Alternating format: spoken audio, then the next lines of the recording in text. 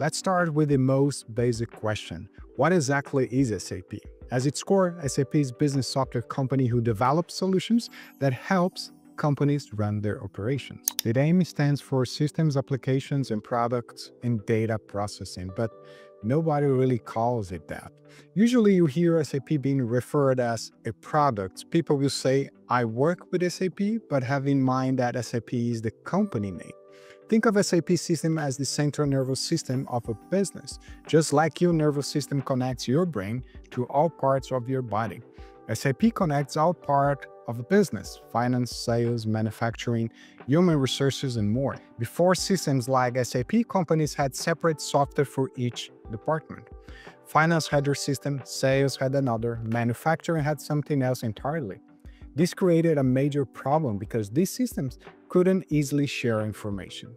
SAP solved this by creating one integrated system where all departments work from the same data. When a sale happens, the inventory updates automatically. When inventory gets low, purchasing is notified. When a product ships, billing is triggered. This integration is why SAP has become so essential for business worldwide.